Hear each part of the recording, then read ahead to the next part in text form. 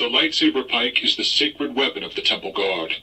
Its twin yellow blades symbolize the eternal flame of the Order and the vigilance of its protectors. Hey, what's happening everyone? I am SirJames coming at you guys with another Star Wars Galaxy's Edge product review. This time we have the Jedi Temple Guard Legacy Saber. So before we get into it, let's go ahead and go over some basic details. First off, where are you able to find this item? Well, this item, along with any and other themed character sabers, is going to be located in Doc Ondar's, which is right next door to Savi's workshop and right across the way from the Millennium Falcon. Second thing is, how much does this one cost? This is going to go for the low cost of $110, which fits alongside with some of the other themed characters within that price range. For example, Obi-Wan Kenobi, Darth Vader, and Rey's lightsaber, or as most of you are about to type in the comment section right now, don't you mean Anakin's? Anyways, let's go ahead and get straight into it. So just like with any and all themed legacy sabers, you of course will have a crate to house your themed character, and of course a symbol on the front depending on which one you get. Of course, some of the sabers that you might be picking up will come in a slightly larger box, for example Ahsoka Tano's, and of course Kylo Ren, and other characters, for example like Darth Maul and Asajj Ventress, and even Luke Skywalker based on Return of the Jedi, will you typically have an additional piece of an accessory in the bottom of the box. So by pressing the button, you'll be able to review such saber.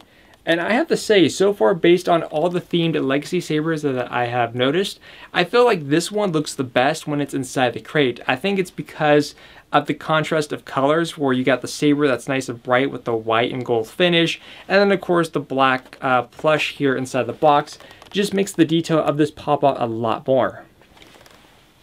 So let's go ahead and remove the saber off to the side really quick. Now, I know you guys are probably asking right now are we able to connect the Jedi Temple Guard saber? Is there anything else in the box like a connector? Let's go ahead and reveal that right now. I already know the answer, but for those of you who don't know, the answer is no. There is no connector piece at all, which is very unfortunate. I don't know why Disney dropped the ball on this one, so if you can't already guess, that is a bit of a negative. Now, apparently, from what I've heard, and I've seen listings for it on Etsy, apparently people have parts that you can get to actually connect two Jedi Temple Guard sabers to form the lightsaber pike. And if you want links to those, I'll put a couple different options in the video description below. There's one where it's just stationary, and there's another one where you could have the fold-up design and will actually fold out, which is pretty cool. Now here we have the Temple Guard saber.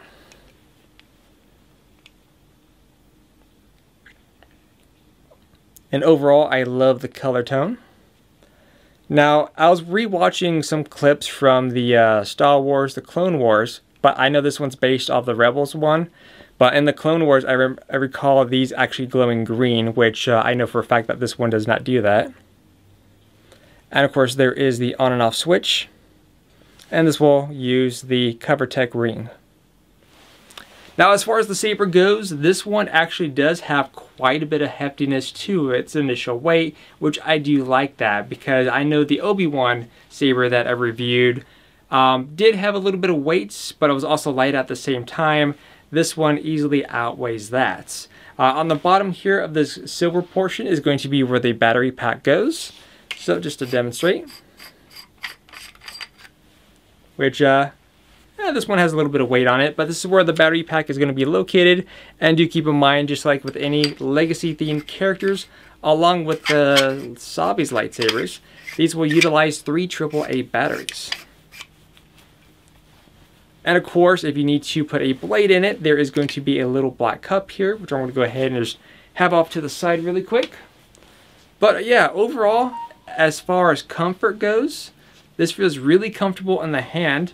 And the one thing that kind of concerns me, because I already nicked it as far as not having any type of connectors to allowing you to form that lightsaber pike, is I don't really know how I feel about the button.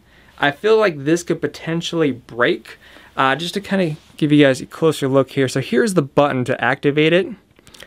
If you notice how wobbly that is, and I know it's not just on this particular one, there's other people's reviews that I've seen that has also mentioned that.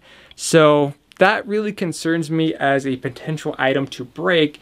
if you're someone that's going to be playing with it. If you're someone that's just going to have it on display, it's not going to be a big deal. But for those who are just going to be toying it around and flinging it while having it in your hands, again, that does concern me indeed. So let's go ahead and bring over a blade, which again, we have my blade here from Sabi's workshop. And plus, I don't really have a 36-inch blade at the moment. So of course, it does make that sound when you do insert a blade and take it out. So insert, and then disconnect. All right, go ahead and push in, and then twist.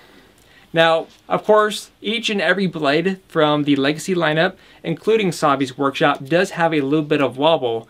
However, that's actually by design. The reason why it has the wobble is because this will, by it being wobbly and stuff like that, is that you're not putting too much pressure and strength on the actual hilt of the saber. So thus, this will be able to absorb a lot of the impact. There's actually a video that I've seen online where someone was actually putting the blades to a strength test between light hits, medium, and of course hard hitting, which by the way, if you do any type of hard hits, you will damage the blade, but the hilt will be perfectly fine. So let's go ahead and ignite this and see how this appears.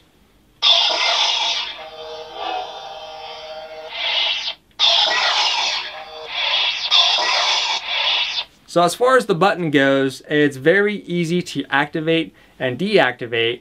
However, I feel like that's also a concern besides how fragile the button appears to me, but also while holding it and swinging it, I feel like you're going to easily deactivate that. So like I said, I kind of feel like it should have been more of like a toggle switch in my opinion.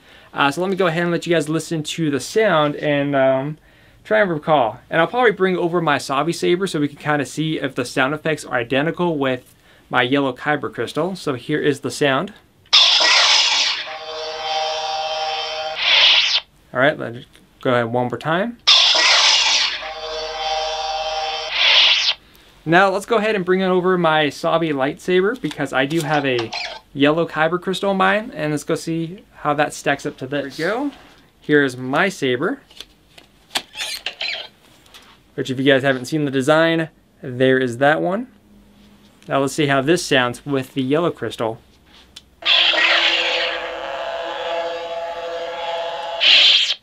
Once more.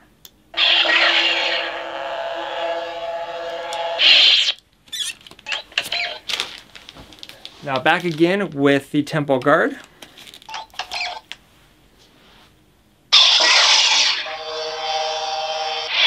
So as you can see there, with my Sabi saber with the yellow kyber crystal and the default electronics located in the temple guard, we have two completely different sound designs. But you guys can let me know which one you like between the two. So overall, what do I think of the saber? Overall, I think it's a great piece. Like I said, the negative for me personally would be how fragile this button appears to be, and the fact that, again, the biggest opportunity missed here is that there is no connector which will allow us to form the lightsaber pike.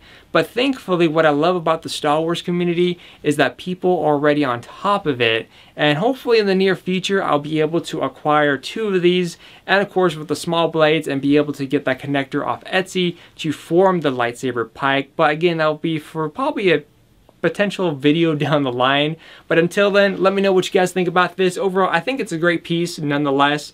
And again, for $110, you can't go wrong. And I know Samuel, the one who allowed me to unbox the Jedi Temple Guard mask, is going to be very happy with his saber. And of course, that concludes for today's video. If you guys have any questions, please let me know in the comment section down below. Until then, I'll see you guys on the next video. It has been centuries since invaders dared set foot in the temple's halls. Should they come again, the yellow blades of the guard shall meet them.